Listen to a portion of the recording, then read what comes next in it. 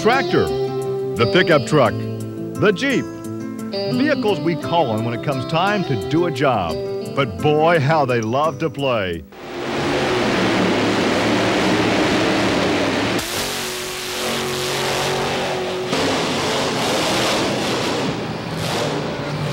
These mainstays of the military and the farm have dusted off their work duds to become stars in the world of motorsports. So strap up for a ride on the wild side. It's time to shake, battle, and roll.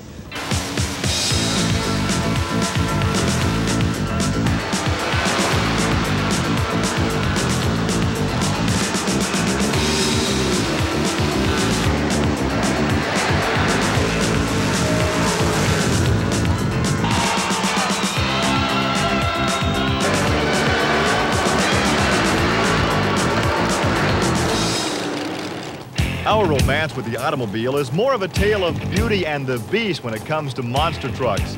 These beautiful machines were first conceived with one purpose in mind: destruction, to flatten some of Detroit's best iron into worthless pulp. Monster truck competition has evolved from its early car-crushing exhibition days to its most exciting form, side-by-side competition. The action takes place on a variety of indoor and outdoor tracks, all dotted with junk cars and mounds of dirt that send these behemoths airborne. Like everything else in racing, monster truck technology continues to evolve. But there are some basic guidelines that keep a monster truck a monster. First, these trucks must race on monster tires that stand 66 inches high and 43 inches wide. Inflated at 6 to 10 pounds of pressure per square inch, they weigh 1,000 pounds apiece. Most of these 24-tare treads come off fertilizer spreaders in the Midwest and cost anywhere from $2,500 to $5,000 new or used. Racing engines, some blown and injected, some running alcohol, generate well over 1,000 horsepower in most of these trucks. But there is a maximum engine size of 500 cubic inches. One man's romance with a 1950 Chevy panel wagon has turned into a nightmare for fellow monster truck racers. But Dennis Anderson's Gravedigger is a fan's delight.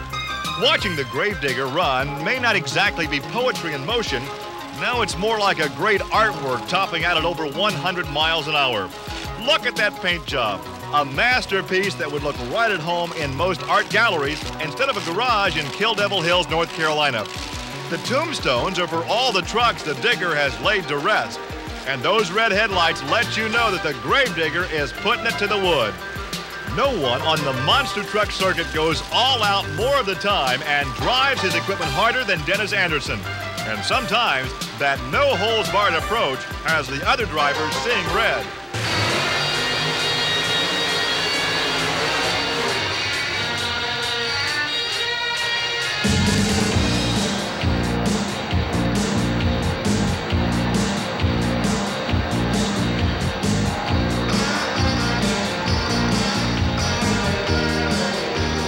This is 1990 Renegade monster truck racing, isn't it? That's right. If you can't beat them, you got to kill them, I guess.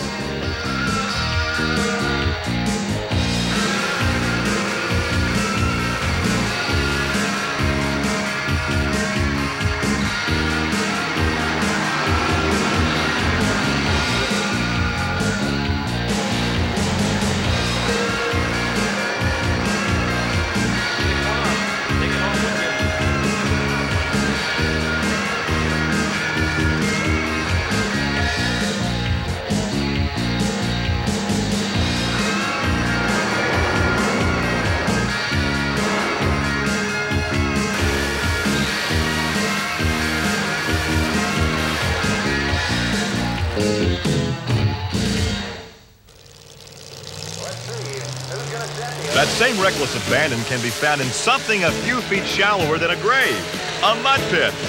As a kid, what could be more fun than playing in the mud? Well, some grown-ups who still enjoy running through the mud compete in a sport that combines speed and slime. It's really drag racing at its dirtiest. The object is to make the quickest time through a mud pit that stands 200 feet from start to finish. The bog is 30 feet wide and 3 feet deep in its muckiest part. In the super modified class, most of the vehicles resemble factory-made Jeeps and trucks. But it's a wide-open ball game for anything you want to do under the hood. And there's no limit on tire size. but they must be DOT approved. Fans like this class because the vehicles look just like the ones you'd see on the street. Their times are measured by a laser timing device. And after the finish line, you'll find 600 feet of shutdown space. And these guys will use every bit of it.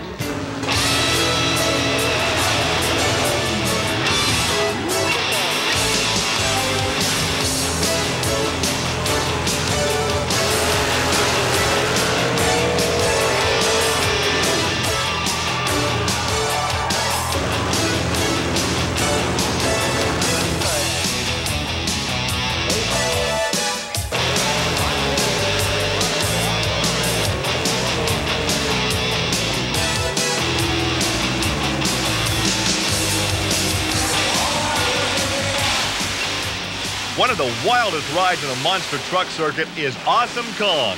Now in monster truck racing, everybody's got their own idea of building the perfect truck. And in Texas, bigger usually means better. But smack dab in the heart of the Lone Star State, the folks who created Awesome Kong figured less was the way to go. The most famous pickup truck in the state of Texas is a stripped-down Chevrolet with a body that sits only 44 inches wide. Now that's the width of a monster truck tire. This bare-bones racing machine has just enough room for the driver and the roll cage. The engine is mounted in the truck bed, and that's one thing Jeff Dane, Awesome Kong's creator, didn't lighten up on. Renowned engine builder Jerry Janke created the motor that powers Awesome Kong, a Chevy big block 496 cranking out around 1,000 horsepower. With less sheet metal than most, Awesome Kong is a driver's dream as far as seeing the track and his opponent during a race. And maybe that's just one reason why this Chevy has such a good view of the finish line most of the time.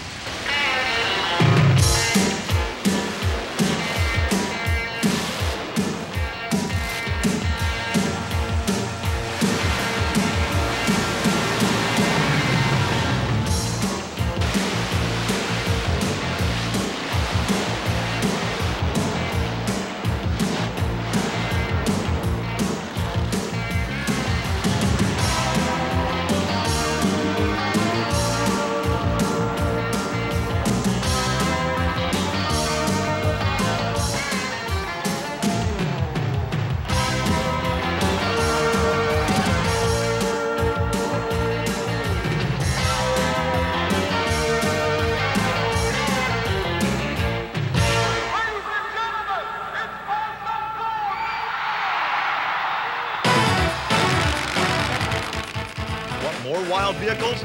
No sport offers a greater variety than tractor pulling. Tractor pulling is often referred to as the most powerful sport on earth. Massive racing engines generate thousands of horsepower.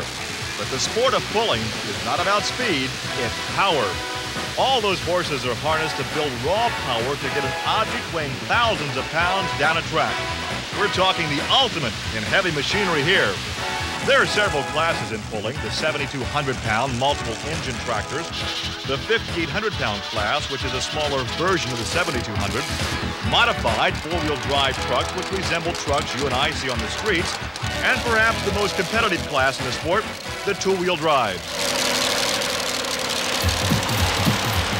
No class in all of pulling has more diversity than the two-wheel drives. It's the funny car class of tractor pulling. You've got Chevy El Caminos, Ford Thunderbirds, pickup trucks, a Model T, and even a 1908 Chevy panel van. Most of the engines you'll find in the class are supercharged, alcohol-burning, big block V8. There are no cubic inch limitations. There is, however, a 6,200-pound weight limit. That's for the driver in the cockpit. The most important thing in the two-wheel drive class is the proper weight distribution. The rear wheels do the pulling, but getting the weight right on the front end is one of the most critical aspects of the class. If there's not enough weight there, the front end will do a wheel stand. The more the front end is up in the air, the less momentum to the rear wheels. Ideally, you want enough weight at the front of the vehicle to keep the nose about 12 inches off the ground. You also need the right amount of weight in the back for the best traction possible. Getting a two-wheel drive off the starting line is like driving a car out of a snowbank. You need a nice touch on the throttle coming out of the hole. That's why all the pullers use hand throttle, like on a farm tractor. As far as steering goes, well, the front wheels are up in the air, so it's mostly handled by the brakes.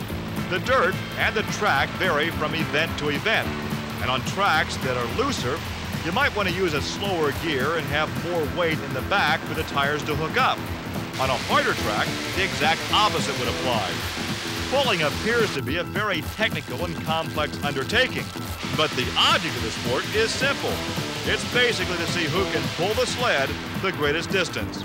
And here now is a look at some of those who do it best in the two-wheel drive class. Veteran drag racer and engine builder Jim Lyons out of Louisville, Kentucky in his '89 GMC stitches also.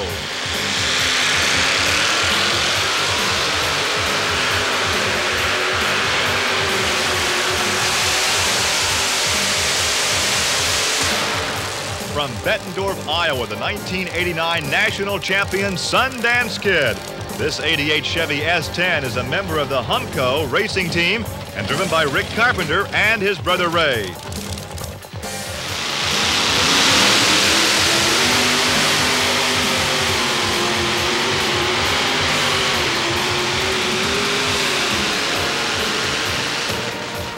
The 1989 runner-up, a farmer and owner of a trucking business, Ken Lamont out of Crossville, Illinois, in his '88 Chevy El Camino Midnight Express.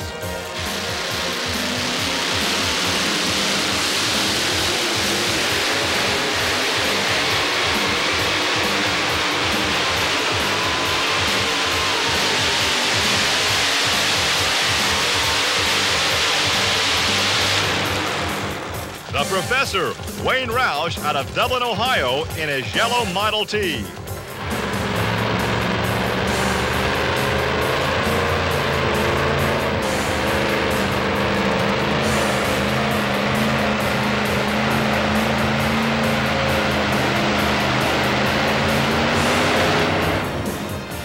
The 1988 national champion out of Warrenton, Georgia, Mike Stowe in his '89 Ford pickup, Bad Dog.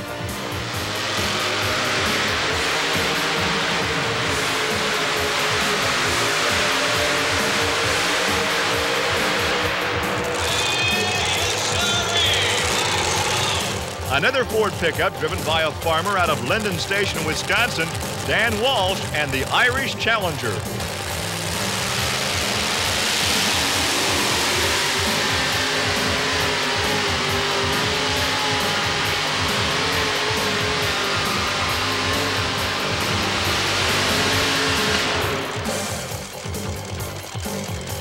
Engine and chassis builder Bill Humphrey in his '89 Chevy Spike.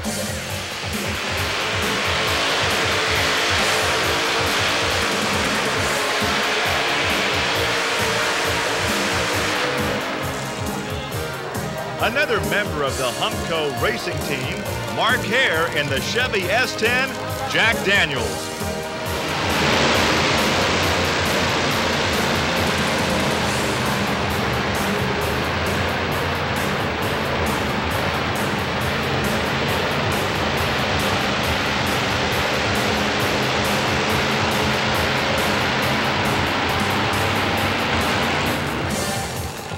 Veteran John Heilman out of Rockford, Ohio in his '88 Thunderbird, the Levi Garrett Golden Thunder.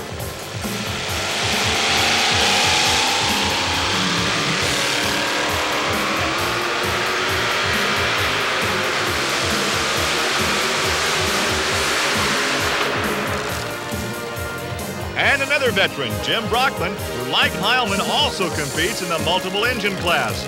Brockman's 1908 Chevy panel van makes its home in New Haven, Indiana, and goes by the name of In-Laws and Outlaws.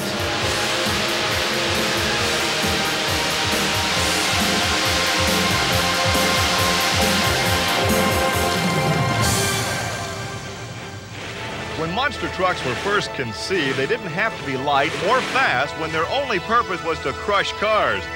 But all that changed once these trucks started racing. Most of today's monster trucks have lightened up. They now weigh between 10 and 12,000 pounds. And the power they now possess creates some serious hang time. But landing is where most races are won and lost. An indoor monster truck race is run in under 5 seconds. So you can see there is no room for error. Tremendous tire speed landing on a crumpled body of a Chrysler does not exactly make for smooth sailing. So today's monster trucks must combine suspension and horsepower in order to be competitive. One truck blending speed and agility better than most is the Equalizer from the volunteer state of Tennessee. Truck owner Gary Cook likes to think of the Equalizer as more of a giant stock car than a monster truck. This 1985 Chevy S10 can not only hammer out about 1,250 horsepower, but is also equipped with racing suspension. Double coil overshocks that measure some 55 inches with adjustable 4-link suspension can absorb almost 2 feet of travel. Minimizing the bounce and maximizing speed are two reasons why the Equalizer captured the 1989 Monster Truck World Championship. And this package of raw horsepower and racing suspension is one reason why the Equalizer has the advantage over most of the monster trucks.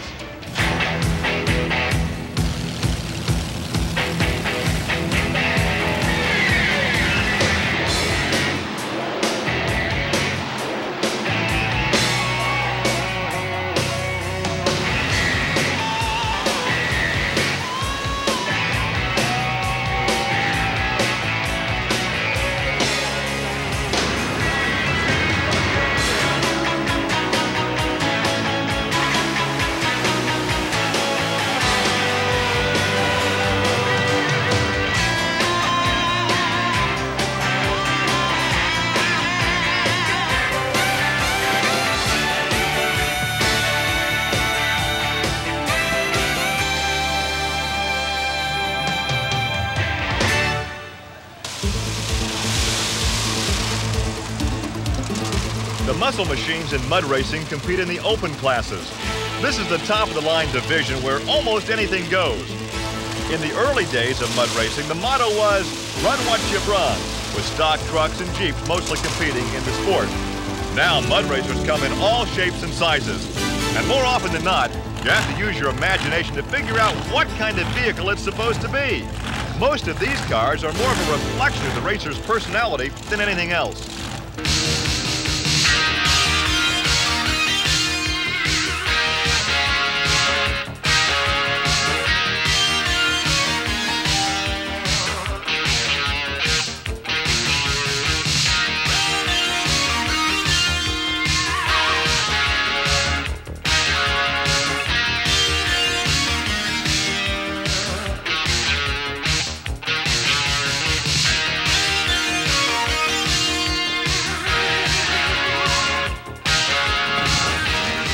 That's especially true in two-wheel drive open class where all bodies and frames are custom built. These lightweight, nitrous-burning cars run small block engines generating around 1,000 horsepower. Rocket sleds and wheels-up action are the order of the day in this class.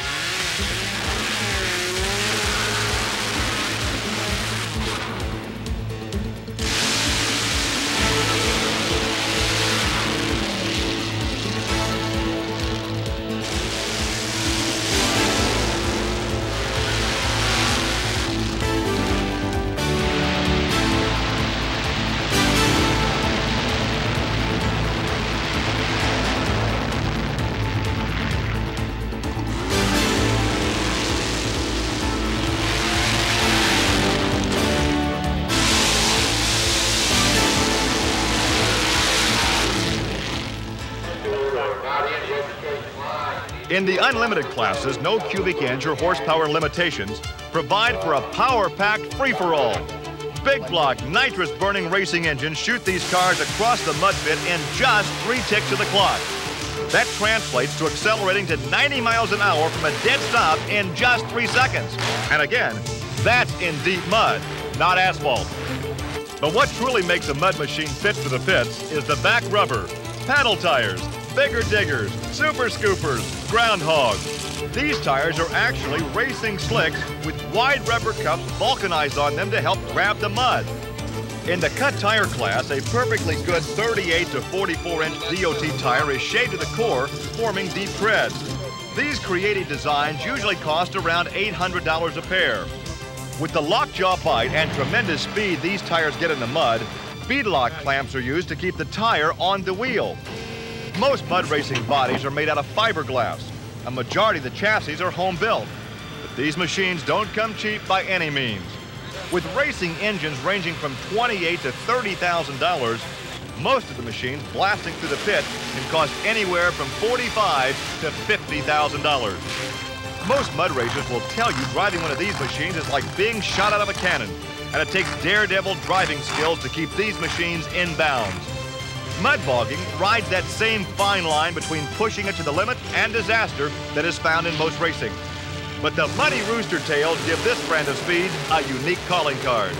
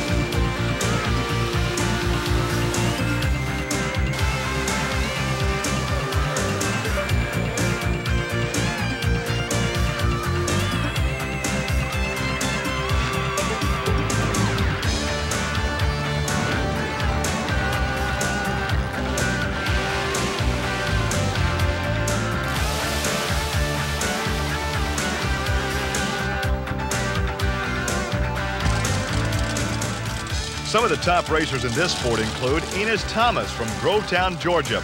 Enos was the 1989 national champion. He and his son Mike, another former national champ, race a team of Chevys, the Mad Max, a rail with a 615 cubic inch nitrous burning motor, and a powerful fleet of Corvettes, the Heartbeat of America 1 and Heartbeat 2 and Murphy's Law.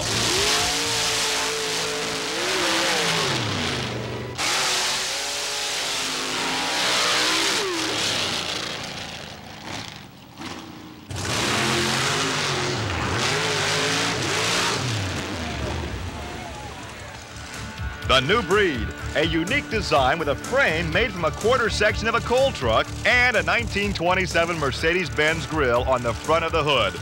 An all-aluminum 588 cubic inch nitrous burning engine built by Jerry Janke has helped pilot George Gregory out of Tyler, Texas, take a couple of indoor titles with this car.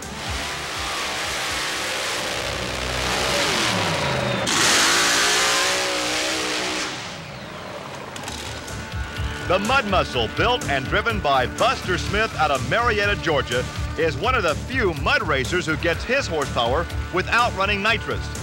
This 1927 Peyton Roadster sports a 550 cubic inch Chevy engine with Pontiac heads and a 2-speed Lenco transmission with a slipper clutch for better takeoff.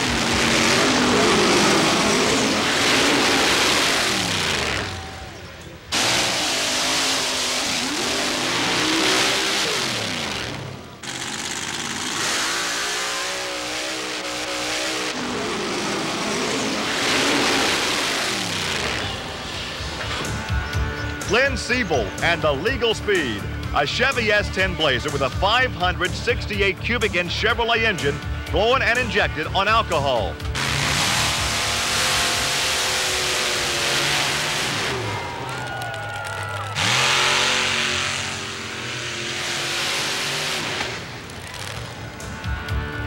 Joe Kinzer's Bad Agent, one of the wildest runners on the circuit.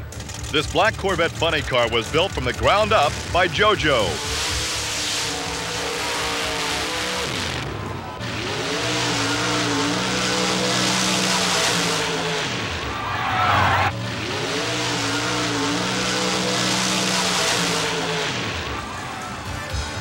Panama City, of course, is a mud racing hotbed, and some of the Panhandle's finest are represented by James Head's Rattler racing team. The Rattler 1, a 1970 Corvette. The Rattler 2, with a big block Chevy under that Jeep body. And the Showdown, a Jeep with a 605 cubic inch mountain motor able to crank out 1,900 horsepower with nitrous.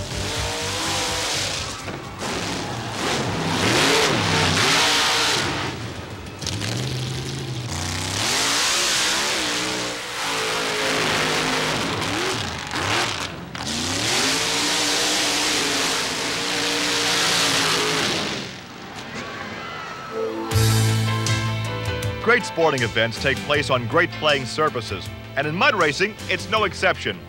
The field of battle here, of course, is the mud pit. While it might not be center court at Wimbledon or the 12th hole at Augusta, the mud pit, like any other hallowed ground of sport, must be nurtured and maintained with the utmost care. Now, mud is not just mud when it comes to racing. And the man responsible for getting the quagmire to its appropriate gooey texture is the mud maintenance man, or more commonly referred to as the mud puppy. Dana Watson is the mud puppy at Coweta Raceway just south of Atlanta. Here he is testing the playing field's consistency. That's beautiful. Once his batch is ready for racing, it of course needs to be kept up during the event. Well, after the first two classes, the ruts get real deep out here, and the other trucks are faster. So what we have to do is get the pole and pull it through the hole and get some angle on it and push the mud back into the ruts, where it'd be a lot safer for the other trucks to run on. Best thing to do is just try to get it as smooth as you can, where the trucks won't be hitting ruts and stuff to turn over and stuff like that. A mud puppy must be a man with mud in his blood, because during the event he spends more time there than any of the racers. Here's a shake, battle, and roll salute to one of the true unsung heroes in all of racing, the mud puppy.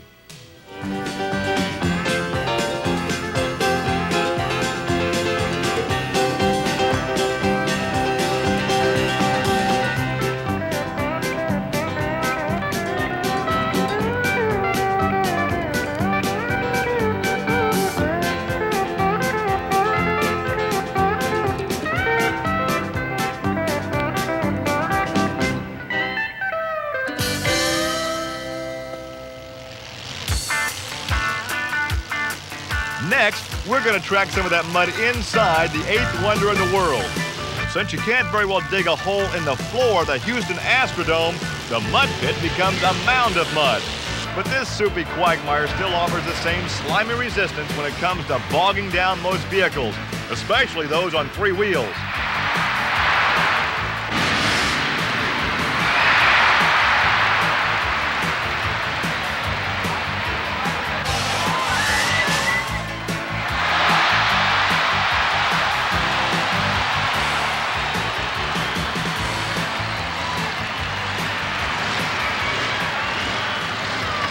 But add a fourth wheel, and sometimes you might be able to save face.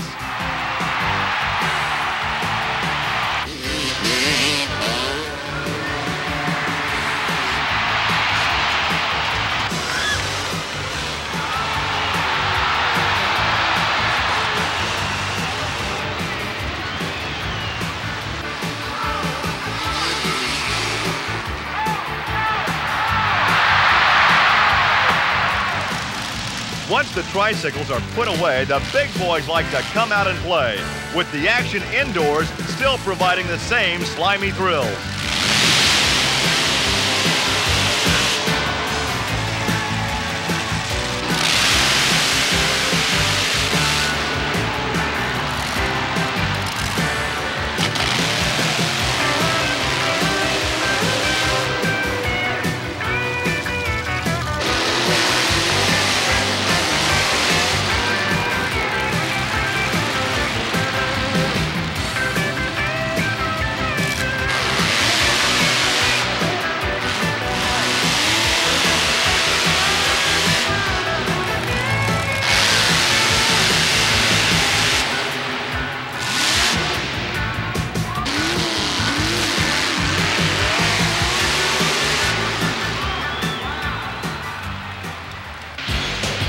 In tractor pulling, the man providing the challenge is Ron Hickson.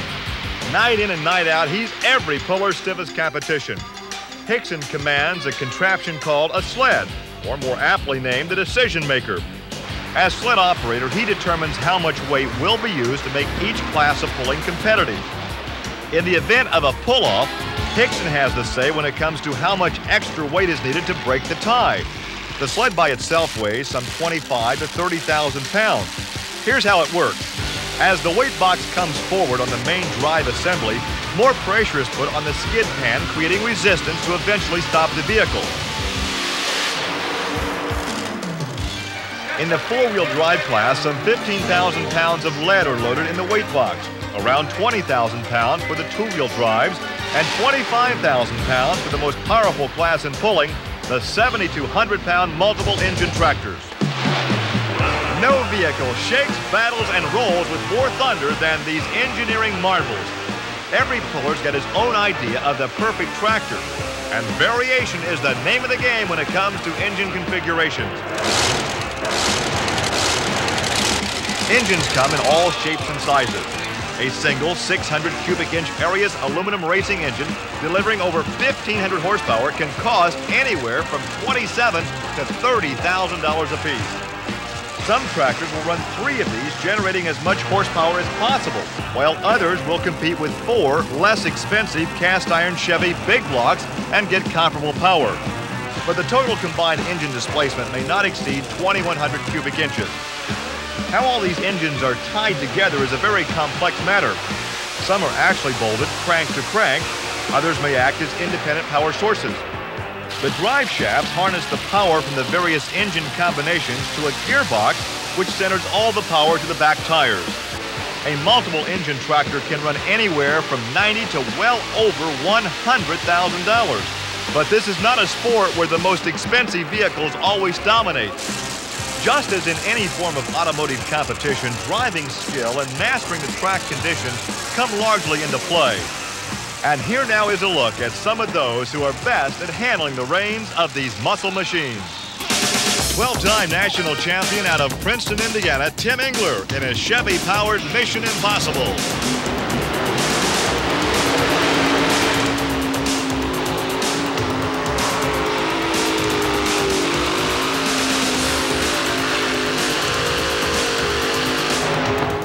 The legendary Dave Banner from LaFontaine, Indiana.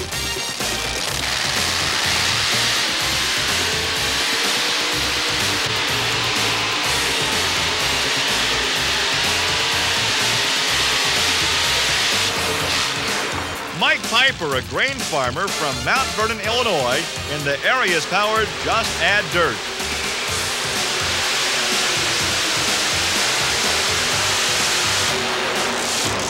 Dave Walsh from Mauston, Wisconsin, in the area's powered Irish Challenger.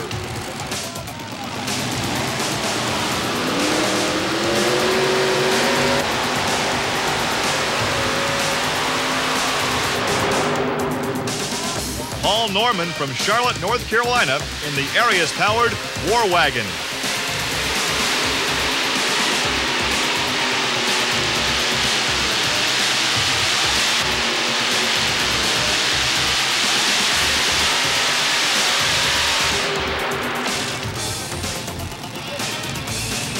Fast Freddie Freeman, Wadesville, Indiana, in the Mean Mistreater.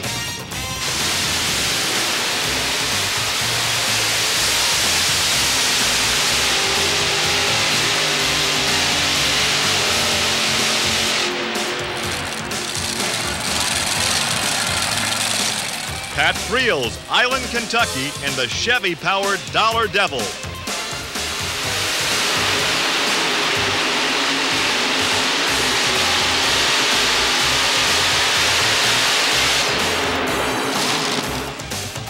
Big John Carlton out of Little Plymouth, Virginia, in the Virginia Farmer.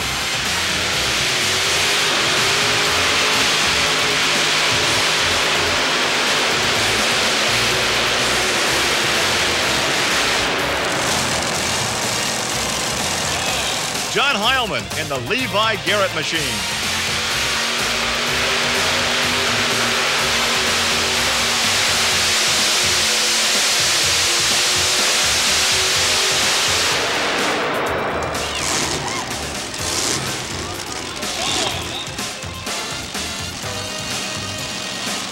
Jim Brockman in the area's powered In-Laws and Outlaws.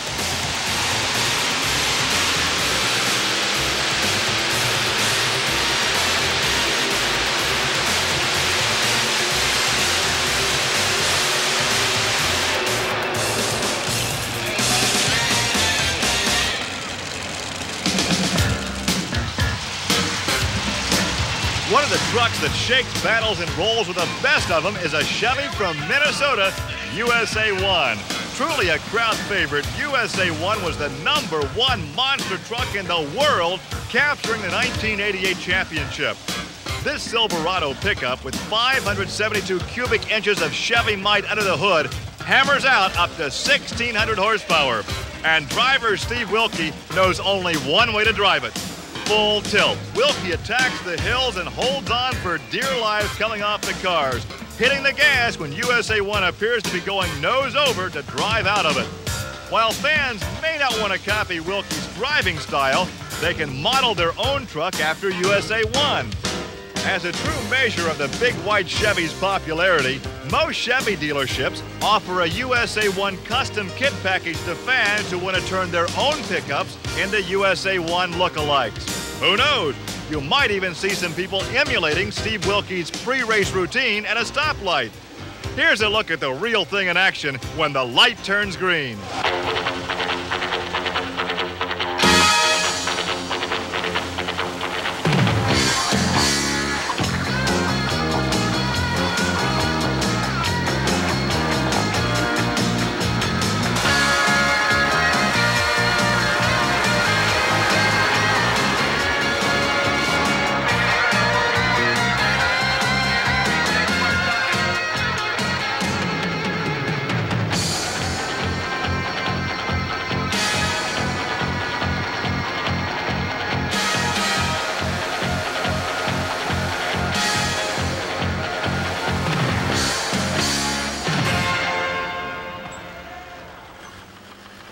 Another one of our shake, battle, and roll unsung heroes is the track builder.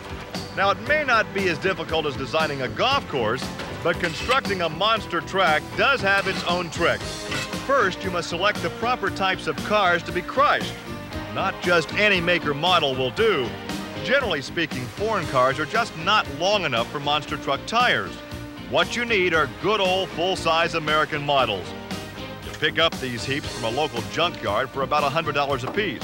Remove the glass, take out the batteries and gas tanks, and add some hay bales and old tires to these one-time family sedans, and you're ready for racing.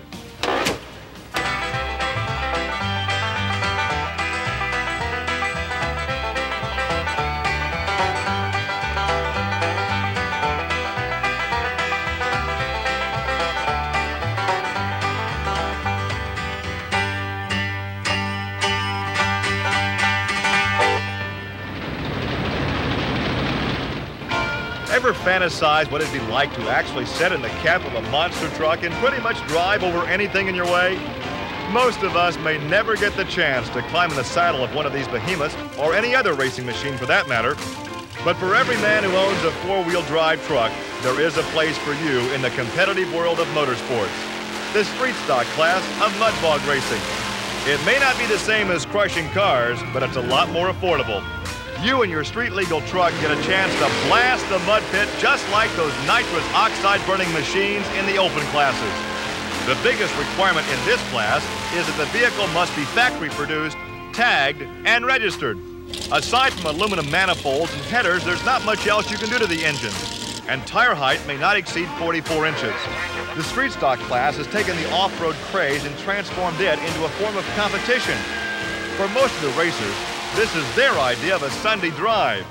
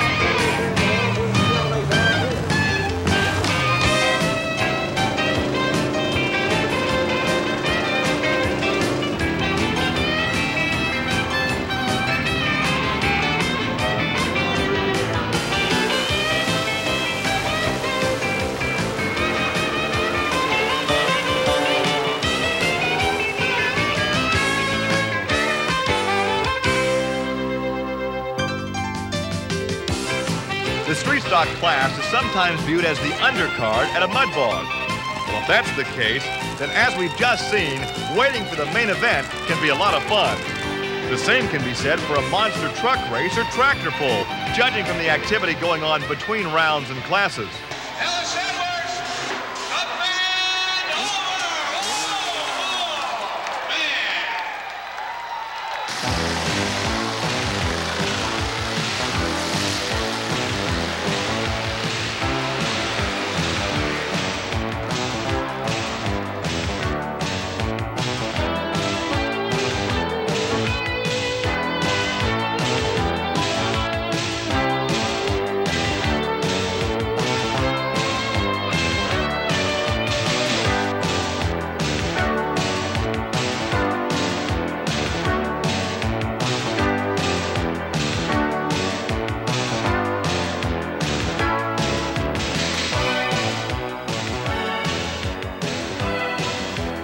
At the Houston Astrodome, their annual monster truck and tractor pull show begins with the parade of trucks, a salute to the iron horse of the working man.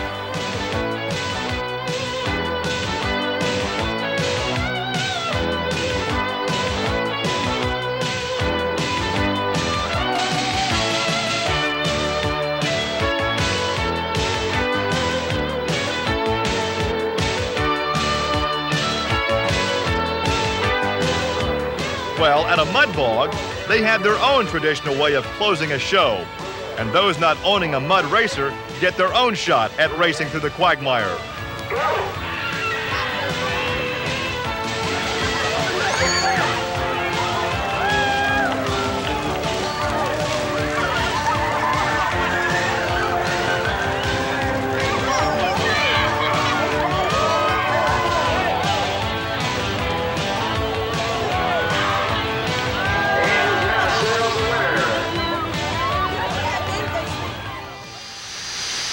One of the more entertaining classes in pulling is the 5,800-pound modified tractors.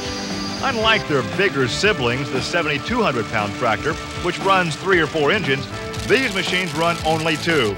But that doesn't limit the variety of setups you'll see in this class. Generally speaking, the same types of engines that the 72s run are found here. Supercharged, alcohol-burning big block Chevys and aluminum block Arias V8s with no cubic inch limitations.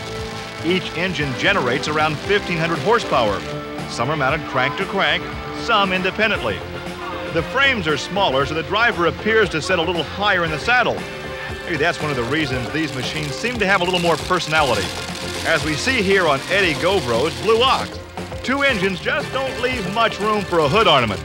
But try finding a blower like this in your hometown. Those machines, less ornate, have names that more than make up for it.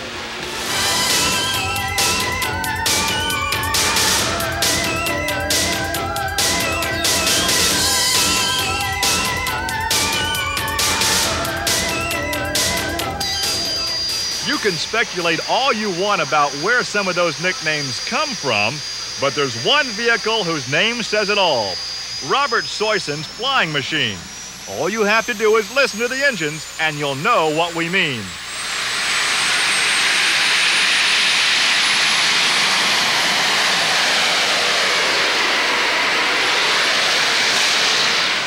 That's the sound of 2 T-53 Lycoming helicopter engines. These stock turbines are harnessed to a gearbox which then transfers the power to the drive shafts which power the rear end. But the flying machine isn't the only crowd pleaser in this class. Here's a look at some of the other stars who shake, battle, and roll in the 5,800-pound modified tractor class. Ron Headley from Fairfield, Ohio in Betty's Headache.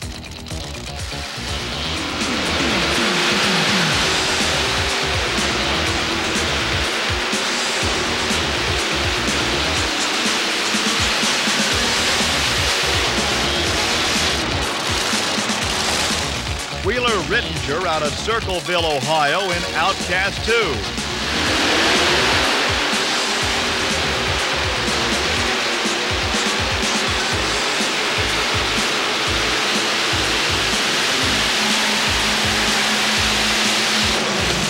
Jerry Forenash, Keota, Iowa, he drives Lurch.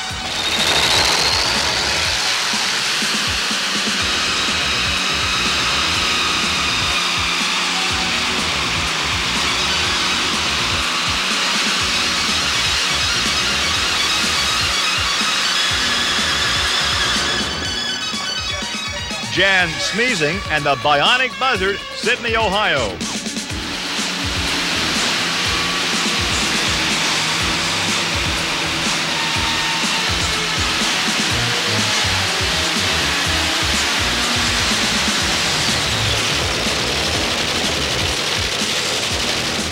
Bob Chickering in the Inch Pincher 3, Bloomfield, Iowa.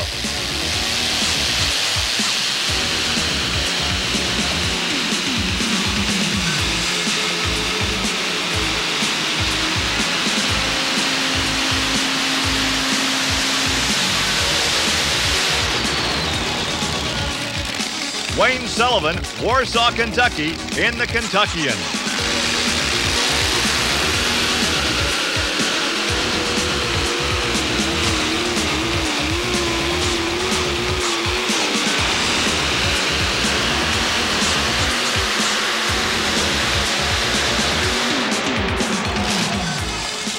Ken Popham in the Outlaw from Floresville, Texas.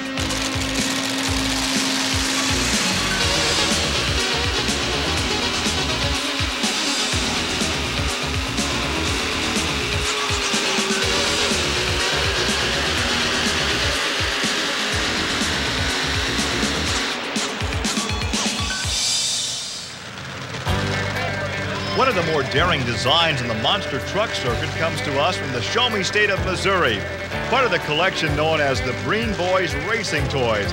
Mad Dog is a truck built for a man who likes to feel the wind in his face. It's the closest thing you'll find to a convertible monster truck. All that keeps driver Bob Breen from racing in an open cockpit is a full steel roll cage complete with a little wing on top. It's more for show than anything else. The driver sits in the middle, giving the Chevy Blazer a slight resemblance to a mud racer. While the Mad Dog offers some unique body features that are popular with the fans, this truck still has the same type of suspension you'd find on most heavy vehicles. Their leaf spring setup can put them at a disadvantage against the more state-of-the-art monster trucks with racing suspensions. But that's just what these good old country boys from Jefferson City, Missouri would like to have you believe. The Breen Boys' battle cry is make it or break it. And that caution to the wind approach has put many a competitor on the trailer.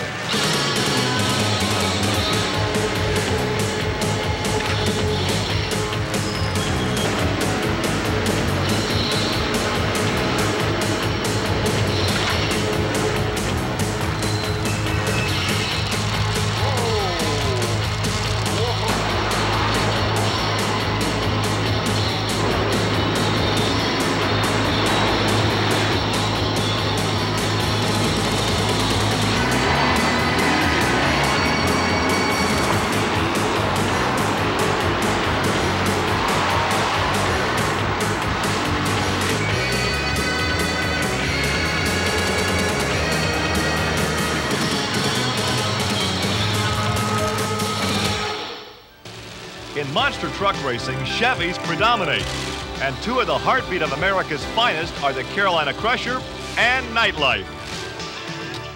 Gary Porter's Carolina Crusher is one of the most consistent runners in the monster truck circuit. Consistent because this sturdy, long wheelbase Chevy weighing well over 12,000 pounds rarely breaks. Porter was the runner-up to the national champion Equalizer in 1989, due in large part to his strong showing in the Summer Outdoor Series. And the Carolina native will be the first to admit he prefers racing out in the fresh air to indoor arenas. I like running outdoors better because there's room for a mistake, and if a truck has an advantage over you, have room to run down and catch them. We're in here, one mistake, you're a history, and there's no room to run them down and catch them, you know, at the finish line. It's all over more or less at the starting line. But even indoors, no one seems to compare when it comes to getting air. 468 cubic inches of Chevy power is sent skyward by the dirt ramps that serve as a launching pad for the Carolina Crusher. Now, most monster trucks have automatic transmission. The Carolina Crusher runs a Turbo 400, the same kind you can buy in a Chevy truck. But after several modifications, Gary Porter ends up with what he calls a manual automatic that he has to shift during a race. We call it having your hands full with over 6 tons of racing power.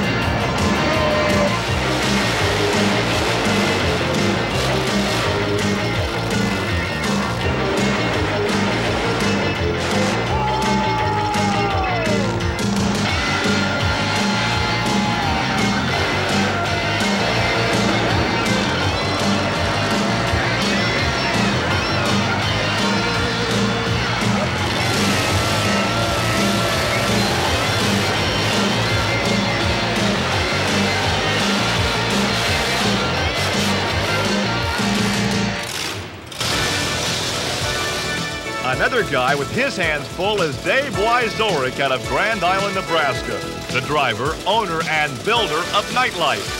Wyzorek used to exhibit a unique driving style where he'd hang his head out the window of the blown and inspected Chevy step side while lining up for the first set of cars.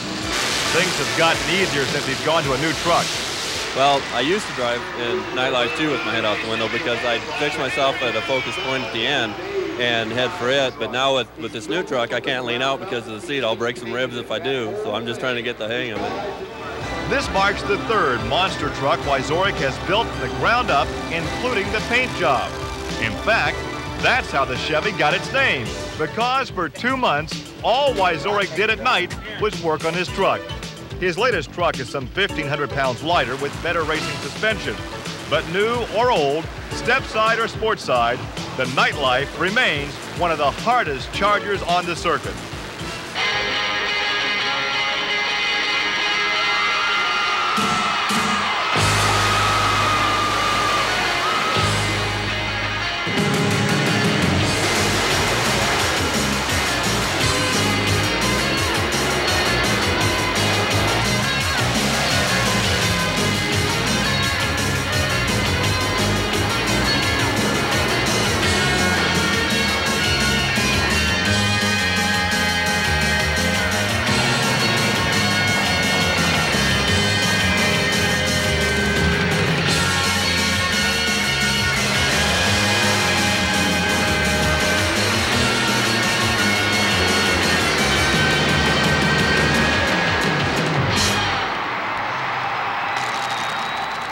One of the most popular classes in pulling is the modified four-wheel drives.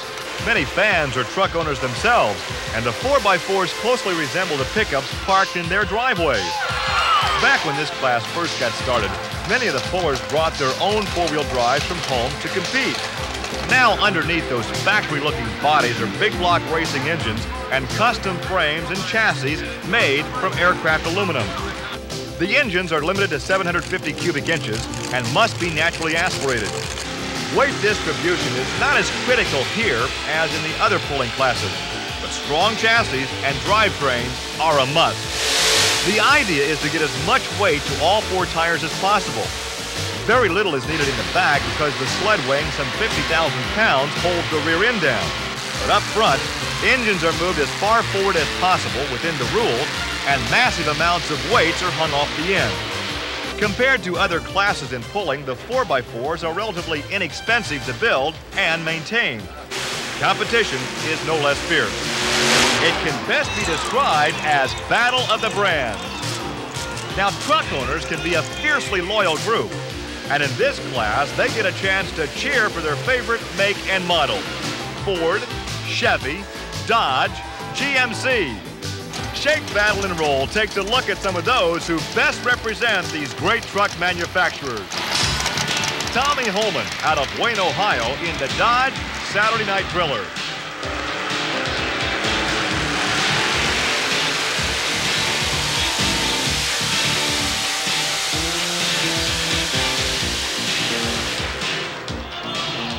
Manuel Moreno, Seguin, Texas, GMC, Yellow Rose of Texas.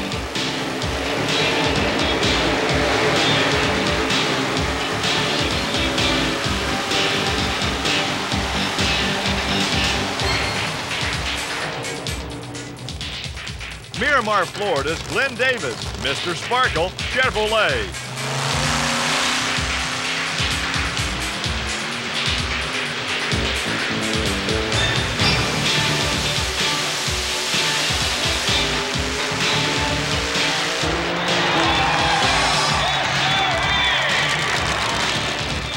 Tony Osteen, West Green, Georgia, in the Ford Georgia Rebel.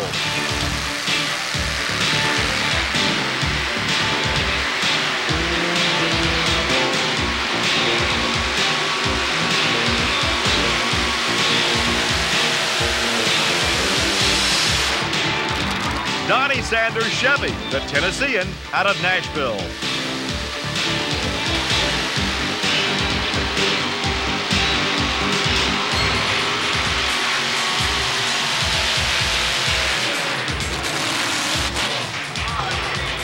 Jim Lyons, Louisville, Kentucky, Stitches Tin Can GMC.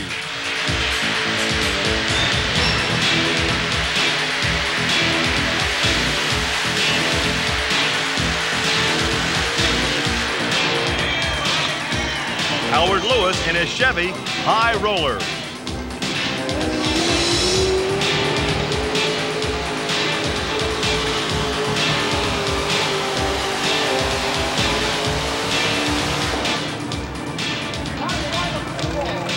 Dave Willoughby from Athens, Ohio in his 1940 Ford pickup.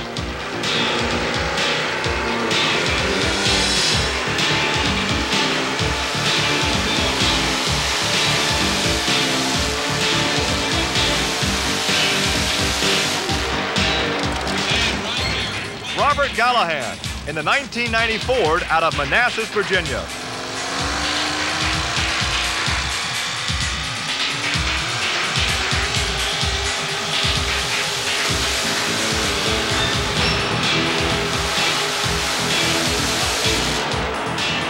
Robert Smith and the Three Bears pulling team. Notice the passenger he likes to take along with him in that blue Chevy.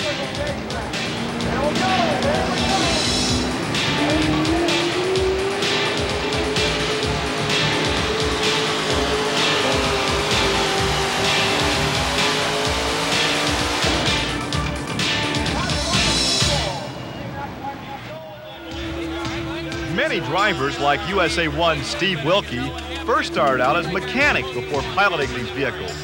Others like Carolina Crushers Gary Porter, the Gravediggers Dennis Anderson, and Dave Wyzorik of Nightlife build and maintain their own trucks. These men know better than anyone the enormous amount of work and money it takes to build and keep these machines running. To start with, months, even years go into constructing one of these racing giants. Price tags range anywhere from $80,000 to $200,000.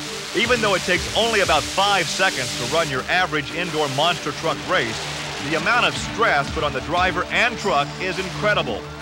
Monster truck racing is sometimes described as a planned accident.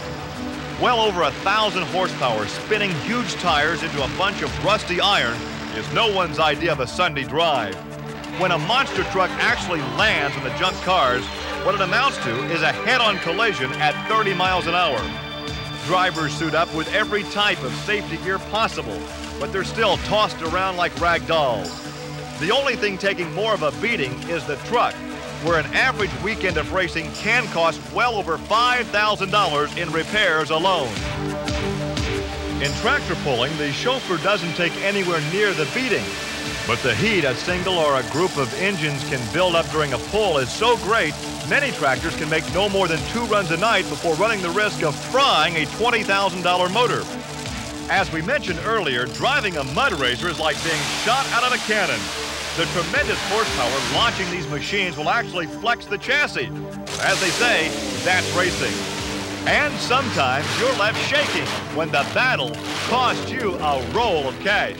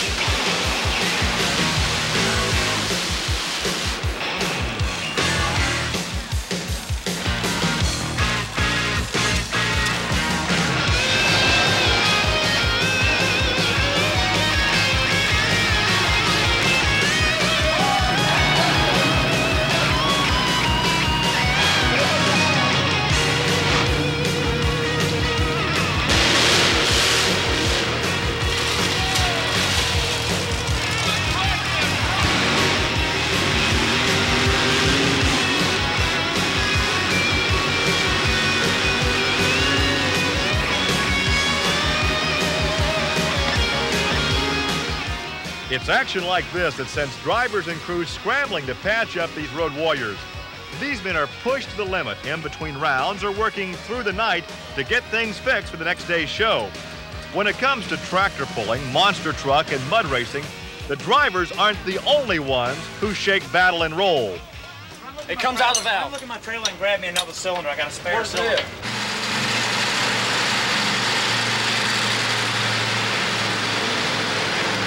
Get it up here and knock it down. Oh, you gotta stop. While the level of competition is high, so too is the degree of sportsmanship. Drivers helping drivers to keep these vehicles running is a long-standing practice in these relatively new sports. And that family spirit of pitching in is taken even a step further on one pulling team, where a crew member is not only a part of the family, but the puller's wife. As crew chief for Mike Piper's Just Add Dirt, wife Barb not only offers him technical advice, but some moral support as well. In many ways, that's what these sports are all about, an activity the whole family can enjoy. The competition may not always be clean, but most of the time it's good, exciting fun, even if it is a little on the loud side. Trucks and tractor fans are both young and old. You never know who's dragging who to the show. The parent, who's the proud owner of a truck, or the kid who wears his favorite monster truck t-shirt. Whatever the case may be, both young and old love to get up and go when it comes time to shake, battle, and roll in their hometown.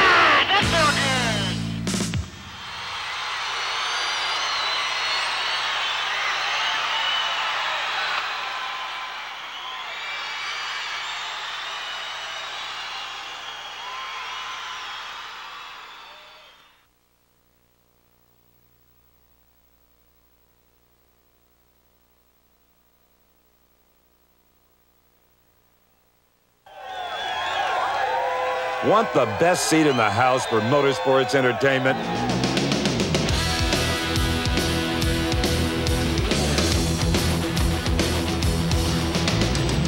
Then Diamond P Sports is your ticket for excitement. With over 30 spectacular titles from which to choose in the growing Diamond P inventory, you can build a home video library of your favorite motorsports action that you'll enjoy for years to come. For the drag racing enthusiast, Diamond P annually presents the entire NHRA Championship season in review. You get all the dramatic action as the best drivers chase the elusive NHRA Championship crowns. For an exciting and comprehensive look at recent drag racing history, there's Decade of Thrills 1 and 2, examining the most chilling, agonizing, and emotion-filled moments of the 70s and 80s. Funny car fans can't get enough of Fabulous Floppers 1 and 2. While the sound and excitement of Pro Stocks takes the stage in Hot Rods from Detroit. Interested in personalities? Well, Diamond P presents these legends in Garlett's 1 and 2, Don Prudhomme, and Shirley. If it's monster trucks, mud racing, and tractor pulling that cranks you up, then Shake, Battle, and Roll and Shake, Battle, and Roll 2 are for you. For sprint car fans, the unpredictable winged World of Outlaws are featured at the famed Knoxville Nationals. Beginning with Knoxville 87, you can get the entire collection of annual mayhem. And fasten your seatbelt for a treacherous journey up, over, and off-road takes you from the Baja Desert to outrageous stadium racing in a decade of off-road thrills. Plus, don't forget about Supercross. It's an aerial dogfight for these two-wheel warriors as they fuel the intensity for the flight to the finish. And finally, to complete your library, it's the best-selling duo of And They Walked Away, Volumes 1 and 2. The most breathtaking moments from the Diamond P archives. Racing's most spectacular spins, flips, wrecks, and fires are included in these two incredible videos. To order or to receive a full color catalog detailing all of the terrific titles available, just call 1-800-421-0725 or write to the address on your screen. Diamond P Sports. We make motorsports come alive.